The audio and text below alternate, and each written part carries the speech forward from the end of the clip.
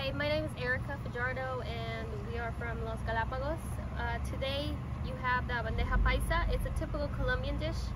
It has different types of meat. It has fried pork, the skin, also the steak, sweet plantains, a chorizo, which is a sausage, a Colombian typical one, rice, salad, beans, and an arepa, which is a flour tortilla, very typical in Colombia.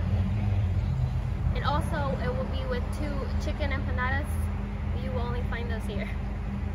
And tell them, what else should they come and try from Los Galapagos? We also have different food from different part of the Spanish culture. We have Colombian, Ecuadorian, Honduras, and Dominican, and Puerto Rican. Thank you. Thank you.